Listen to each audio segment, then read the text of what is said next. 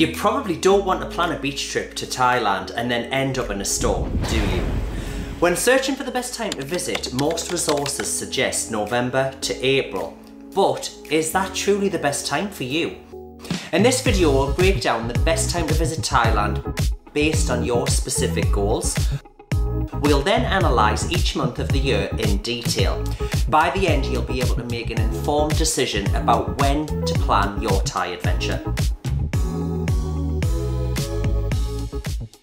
Thailand has 2 or 3 main seasons depending on the area of the country.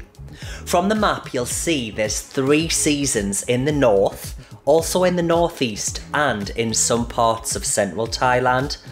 Hot season. This is the driest time of year with clear skies and plenty of sunshine. It's perfect for outdoor activities and exploring the country's many beaches and islands. Rainy season. During this season, Thailand experiences heavy rainfall, especially in the afternoon and the evening. While it can be a bit wet, the lush greenery and waterfalls are at their best.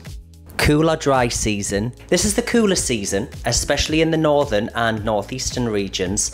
It's a great time to visit the mountains and enjoy cooler temperatures. The southern region, East Coast, West Coast and Bangkok experience 2 main seasons. Dry season, which is from December to April. Enjoy warm sunny weather and minimal rain during this popular tourist time. Rainy season, May to November. While rainfall is more frequent, the tropical showers often add to the charm of the region.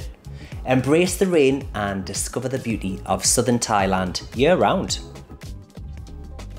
This is a comfortable time to visit Thailand. The cooler weather, clear air and festive atmosphere make November to January the ideal time to visit Thailand. In the north, you can stroll around towns without breaking a sweat. Bangkok also enjoys comfortable daytime temperatures during this period. However, be prepared for higher prices and crowds as this is a popular tourist season. Best time for budget options. June to August, known as the early rainy season, offers low prices compared to the peak tourist season, less crowded tourist attractions, and predictable weather with moderate temperatures and clear air quality. It's a good time to travel for budget-conscious tourists. If you visit during the early rainy season, July to August, you'll also get pleasant temperatures. The heat isn't as intense as the shoulder season, making exploration a lot more comfortable. Rain helps wash away dust and pollutants, making the air feel a lot fresher. Best for festival experiencing. Songkran in April. This is the Thai New Year and it's celebrated with water splashing, parades and traditional ceremonies. Loi Krathong in November. This festival involves releasing decorated floats onto the rivers around the country and canals to honour the water goddess. Yi Beng Festival in November. This is a magic lantern festival which is held in Chiang Mai and it's a stunning spectacle where thousands of lanterns light up the night sky. It coincides also with the Loi Krathong Festival. While Yi Peng is unique to the north, Loi Krathong is celebrated throughout the country. Vegetarian Festival in October. This is a colourful and intense event that involves participants performing acts of self-mortification, such as piercing their bodies with sharp objects, and this unique festival is primarily celebrated in Phuket, but it can also be experienced in Krabi. In March to April, the air quality is poor due to widespread crop burning, especially in central and northern Thailand, making it one of the worst times to visit unless you plan to stay mostly in the southern islands. Thunderstorm and flooding. The rainy season usually starts during May and it often rains very hard in June. That affects the whole country, especially the parts in the Andaman Sea like Phuket, Krabi and Phangan province and some parts of northern Thailand. September is also a month of heavy rainfall, usually across Thailand, and it's often accompanied by thunderstorms and in some cases typhoons. The increased precipitation does pose a significant risk of flooding and landslides, particularly in the northern regions like Chiang Mai, Chiang Rai and Pai, as well as other areas near to rivers. And in the south, such as places like Phuket, travellers should be aware of these potential hazards and plan their trips accordingly. The Gulf of Thailand, including popular destinations like Koh Samui and Koh Phangan, experience a period of heavy rainfall. The increased rain often leads to a heightened risk of flooding also in this region, particularly in Koh Samui. Again, travellers need to be mindful of these conditions and take necessary precautions.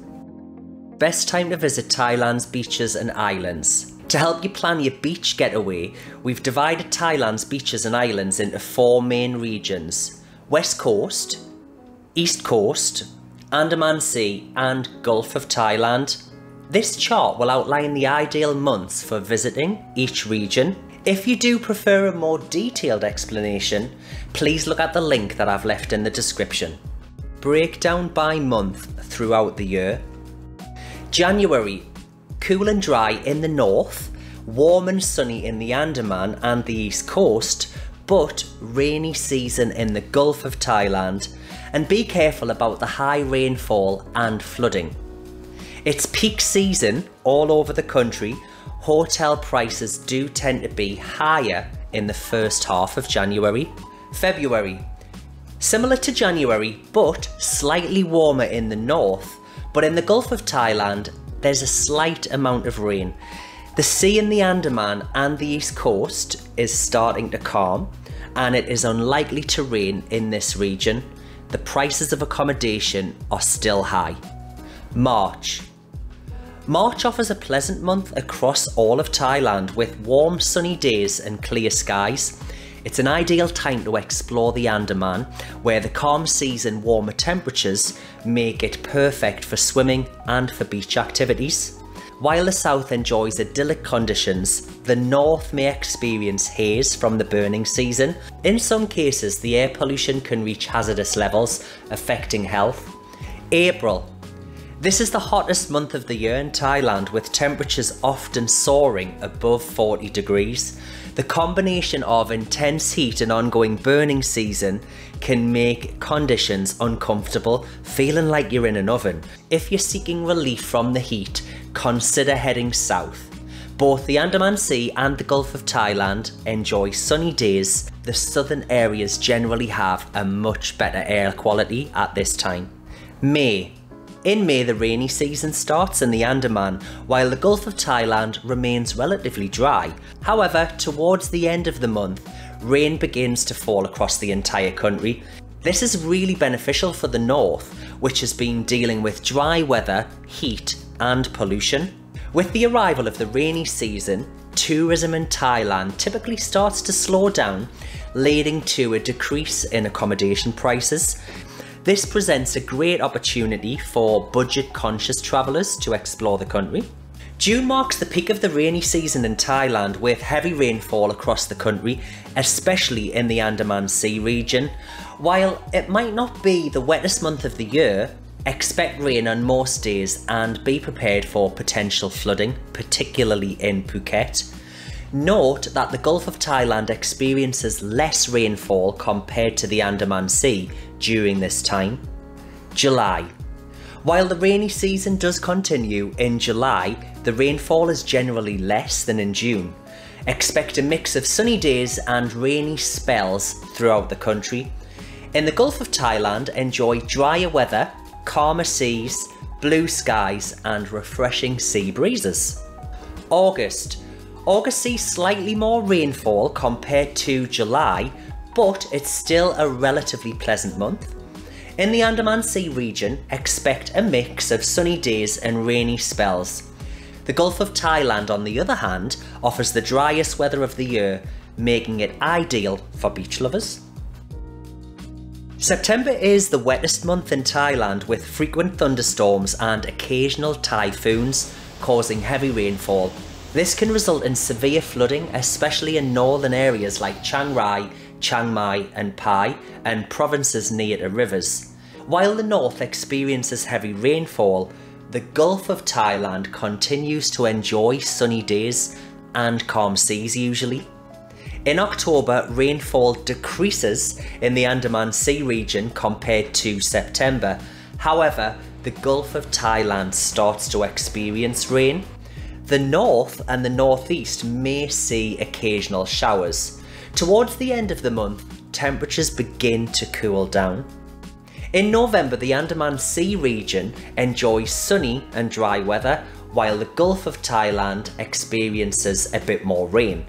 The north and northeast also have dry and cool weather. Be mindful of air pollution in Bangkok during November, as the still wind can trap pollutants.